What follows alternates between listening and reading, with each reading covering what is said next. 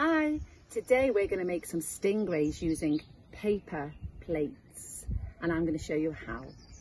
I took a plate and I folded it up at the sides to make it look a bit wibbly wobbly like a stingray when it's swimming. Then I took another paper plate and I cut out to look a bit like a stingray's tail. Then I took some tape and I glued this on the back.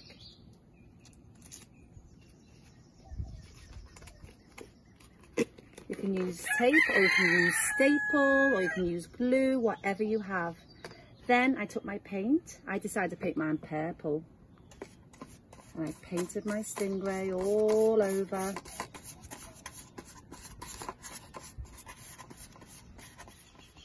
When you finish painting, I took 2 pieces of white paper and I cut them into circles. Then I put 2 black dots in the middle to make my eyes. A little bit of glue on.